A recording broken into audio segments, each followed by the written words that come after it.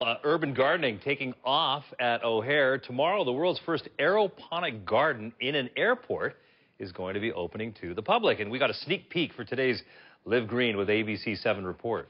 Swiss chard, red habanero peppers, onion chives. These are just a few of the 44 different types of organic herbs and vegetables growing here in the middle of busy O'Hare Airport. The garden is tucked in the Rotunda building, the area that connects Terminals 2 and 3. Aviation Commissioner Rosemary Andolino hopes it will become an oasis for weary travelers. It's a constant opportunity to, again, cultivate, educate, and bring kind of a little tranquil area to the airport. The vegetables are growing using a technique called aeroponics. Water and a mineral solution are used as a base instead of soil.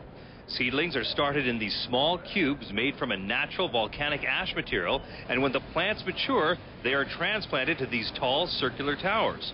It uses and recycles water. The water has nutrients in it that feeds the vegetables. So it's using, less land, growing vertically instead of horizontally. Stanley's Blackhawks Lounge and the Wicker Seafood and Sushi Restaurant are among several O'Hare eateries that are already serving the produce to their customers. Andolino says that not only cuts the carbon footprint from transporting the food, but also guarantees quality. So they're not eating airport food. They're eating real good food that you would get at every restaurant or any restaurant in the city or elsewhere.